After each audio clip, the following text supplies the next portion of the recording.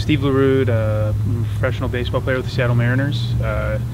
catcher for 14 years professionally, and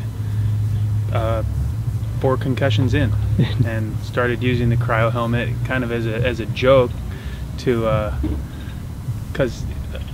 my trainer thought that it looked funny, which it does kind of, but I used it one night and noticed that